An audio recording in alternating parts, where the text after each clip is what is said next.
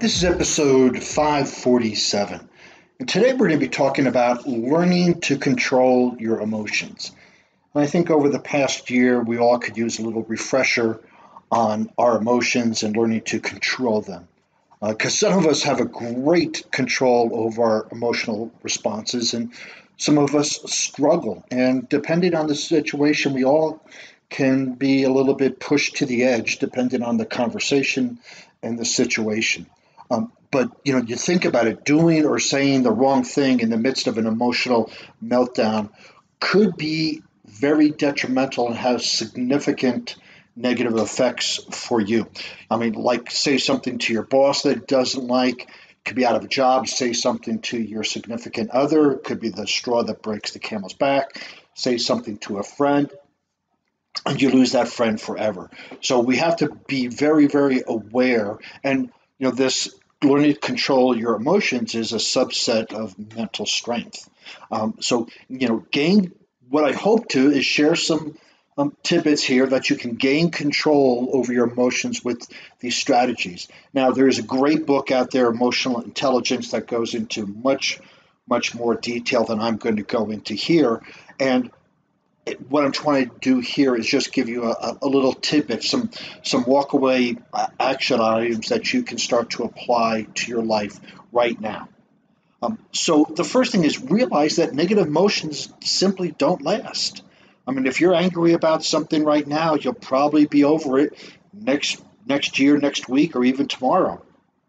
I mean, think back 3 weeks ago.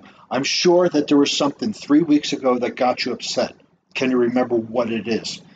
Probably not, unless it was something really significant that turned into something massive and ugly. But remember, when you're in the midst of this negative emotion, it's not going to last. It's going to go away. And so perhaps not giving it as much energy and as much attention as we do when we have these negative emotions, we tend to we project that this is the way we're going to feel in 5 minutes, in an hour, in a day, and it's just really not the case. And just realize that these negative emotions, it's kind of, if you can look at emotions as um, energetic colors. You look outside, there's green, red, blue, purple. It makes life interesting. Our emotions add texture to our life. And so when we feel an emotion, it's really not a bad thing, but if it's a negative, like anger, then we can feel it, but just know that it's part of that texture of living and maybe not respond to it and just enjoy that moment, if you will.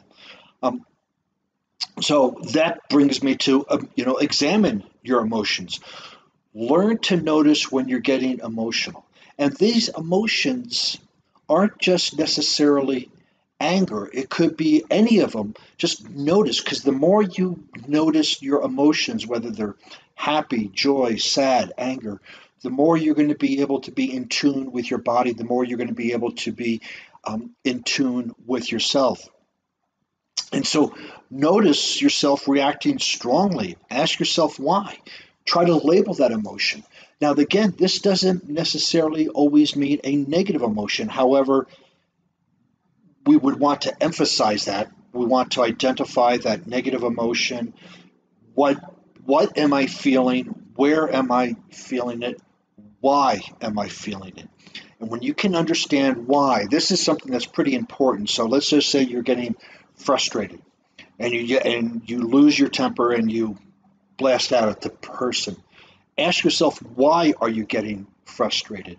Most likely, it's not the person that's doing something, it's your interpretation of the event or the person that's doing something. And when you can interpret it differently, the emotion will change.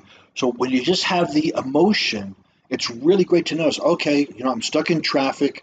I'm getting a little bit irritated. Why am I getting irritated? Well, because I'm late for my appointment. Okay, you're late for the appointment. What can you do now? Well, maybe make a phone call, maybe do this, maybe, right? And work around those emotions. One of the things, there's an emotional wheel, a label, If you look up emotional wheel chart on the internet, you can find all these great words for different emotions. We limit ourselves to such a small description, and what happens is the words we use just don't describe, they create. So if we go, we are loathing, we are super angry, we're going to act as if we are super angry. If we are rage, if we're in a rage, we're going to act like that. But if we go, yeah, you know what, I'm slightly irritated, that's going to bring our energy down. And so we need to be able to use words that correctly identify the emotion that we're feeling. And this emotional wheel is tremendous. It goes with, it has every emotion in there. And I would encourage to look for it, download it, and when you're feeling something, refer back to it and going, is this really angry or is this upset? Is this frustration? Is this irritation? And when you're able to label that emotion correctly, you'll be amazed at how the emotion diminishes and starts to subside when you use a gentler word with it. Create space. So many challenges created by our emotions can be eliminated if we just take a moment before reacting. Now, reacting is re hyphen acting. So we're reacting out something that we've done over and over and over and over. And I know that when I was young, my mom would tell me to count to 10. And basically, that's the difference between reacting and responding is 10 seconds.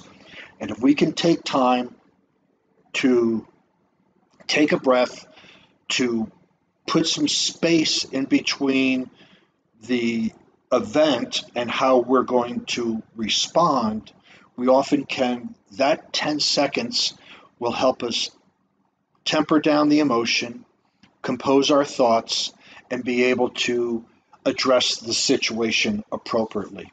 Because what's interesting is when we get into a heightened state of arousal, let's just say really, really angry or frightened or any of those other ones, the negative emotions, we actually reduce the resources in our brain. So we don't, the blood doesn't flow to the whole part of the brain.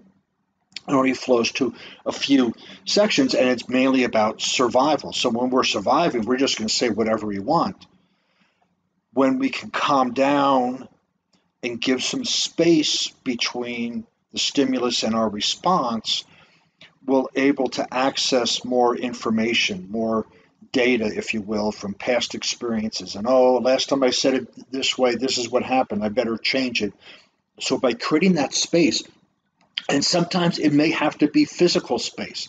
It may be that you're in a discussion with your boss and he says something that really pisses you off, and you go, you know, I just need to step outside for a second so I can compose myself and respond appropriately. Hopefully, the boss will appreciate that, but if not with a boss, a friend, or a significant other, just step away. Just step away because, again, we can have a visual trigger of the person, right? And it could fester our mood with that. So creating the physical space and the time space will help us identify that emotion, control it, and respond instead of reacting. Find a role model. Now, would you take stock tips from a homeless person? Probably not. But learning emotional control over somebody who's angry all the time might not be the best thing. But learning emotional control from those that maintain their composure, regardless of the circumstances, is a great asset. And this can be real or fictitious. Blue Buds is a show I used to watch, and Reagan was the police commissioner on there, and he kept his cool, generally speaking, the majority of the time, regardless of the situation. Gibbs on NCIS is another one, right? They're strong when they get irritated. They're strong, but they very rarely lose their cool. And so you could watch shows about that. You could look at real people who do that. You just look around at role models and see how they manage their emotions underneath critical times, because then we can learn from that. That's modeling. We can model that. Another way is find a good coach. Coaches are not superhuman. However, we can reflect back to our clients emotions that we're hearing and asking where they're coming from and what does it mean, so we can act as a great mirror in case you can't find a role model. But again, you can find great role models out there that keep their cool underneath any condition. So find healthy ways to release negative emotions, right? Our actions can influence our moods. If you're feeling bored while watching TV, there's no reason to continue watching TV. Get up and go for a walk, do something. But what I love for myself is not necessarily negative emotions, but to prime myself for the day is exercise. Exercise is a great way to vent off those emotions. Now, the key is that we still have the emotion and we need to release it. And then when we release it, we can go back and investigate why we got so worked up about it. But we need these valves like a pressure cooker. We need to be able to release this steam somehow through healthy ways, not by fighting, not by drinking, not by doing other things to release this energy, but going for a walk, talking to a friend, talking to a coach, working out, meditating. These are all great ways, healthy ways to release our negative emotions. And because we don't want to sit with them, we don't want to sit with it. And if it's a situation that has really caused you some angst, let the person know, hey, listen, I have to sit with this for a while. Can we finish this discussion tomorrow?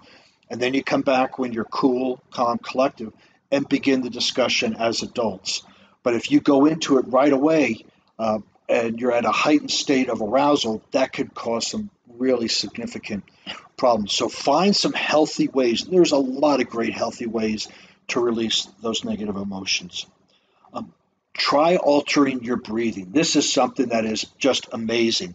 A lot of people assume that emotions are psychological, but there is actually a physical component to it as well.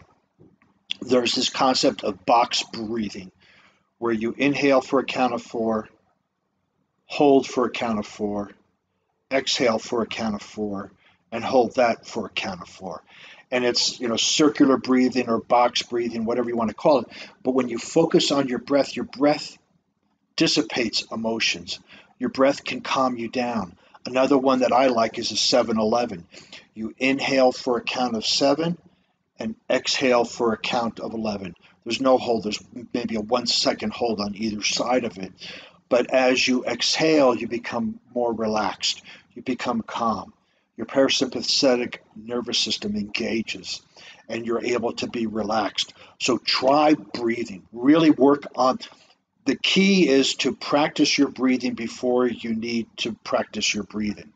So when you're feeling great, practice your breathing. When you're feeling wonderful, when you're outside driving, practice your breathing. Then when you need it, you'll have that tool readily available for you. So here's the bottom line. If you're used to being controlled by your emotions, you know that it's not easy to maintain your composure. But you can choose to respond differently, right? Not react, but respond differently to your emotions and make wiser choices. This is your choice. Negative emotions exist to inform us that something may be amiss. They're not there to control us. So when we have these negative emotions, there's a disconnect between what we believe and what's happening. There's maybe a meaning inferred that might be not in alignment with who we are. So these emotions, we don't want to neutralize them like being a Spock or a Vulcan. We want to be able to be aware of them, understand them, use them for questioning, and then move on and grow as a human being and as a professional. If you'd like to see the show notes, please go over to warriormindcoach.com. You'll find notes about this podcast. You'll find blog posts and other things over there, as well as a way to get a discovery call with you. And while you're on the internet, please follow me on LinkedIn, Facebook, Instagram, Pinterest under Warrior Mind Coach.